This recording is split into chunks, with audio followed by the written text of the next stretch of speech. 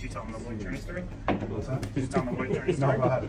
So, Lloyd Cherne, the name Cherne, the brand, came from Lloyd Cherne. He was the original inventor. He was a master plumber and lived in Minneapolis. And he was installed the wrong sanitary tee. So, way back when they only had ripper style plugs. You guys have probably seen these. These are just a typical T-bolt screw. And he installed the wrong tee, and so he couldn't get the plug. The mechanical plug that he had didn't fit. So he went to lunch, was sitting at like a sandwich shop, looking across the street from a Woolworths, and they had rubber playground balls sitting in like the display for that day's sale. So like he's sitting there eating a sandwich, was like, wait a second, what if I take a playground ball, inflate it, and use that to plug my pipe?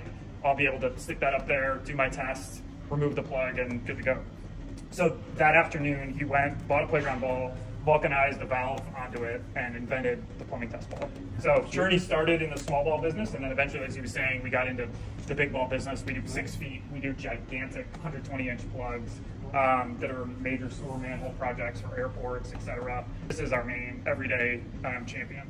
And you know, the way we make them, it's pretty special. We've got some ingenuity into our design, ingenuity into our manufacturing process, and we take a lot of pride. These things last forever. You can import these from Asia or wherever. They're not like ours, the ones that we make.